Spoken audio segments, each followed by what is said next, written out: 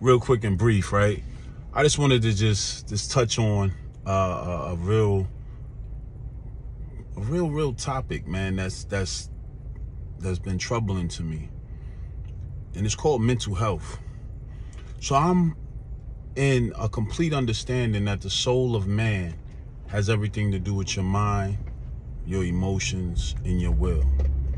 And that being the fact, is it fair to say that an individual who may have lost their mind has lost their soul?